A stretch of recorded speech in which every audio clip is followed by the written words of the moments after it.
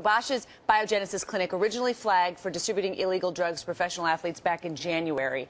But players like A-Rod denied a connection. So how critical is Tony Bosch's cooperation to nailing these players accused of using performance-enhancing drugs?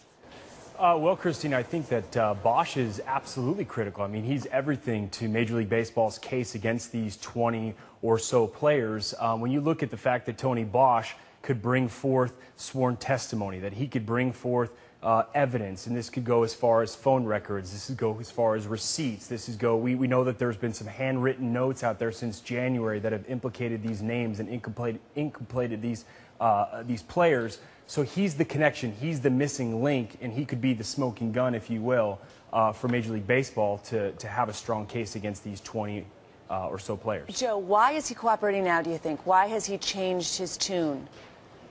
Well, I think it's because Tony Bosch has been essentially backed into a corner. I mean, he needs Major League Baseball as much as Major League Baseball needs him.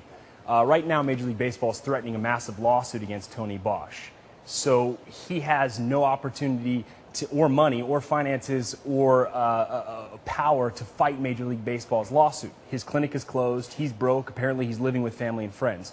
So his options there are very limited. He also could possibly be facing criminal charges. Major League Baseball is saying, you cooperate with us, you bring us your evidence, you tell us everything you know, and not only will we stop our lawsuit and drop our lawsuit against you, we'll also provide you protection for any harm that might be out there. And we'll also put in a good word to any law enforcement agencies that might be bringing criminal charges against you. So really, Tony Bosch has very few options out there right now. And of course, baseball needs him because there are no positive tests. They need his corroborating testimony and documents, whatever he has, to prove anything. Joe, one of the things I was surprised by is they're talking about 100-game suspensions for A-Rod and Ryan Braun. That's what you get for a second offense. How can they justify that, Major League Baseball? Well, Major League Baseball is basically saying it's going to be a two-strike policy here, that one strike is for the link to performance-enhancing drugs. The second strike would be for lying about it or denying it. So 50 games for the first strike, 50 games for the second strike. That's 100 games for two former MVPs, Alex Rodriguez, Ryan Braun. This is unprecedented.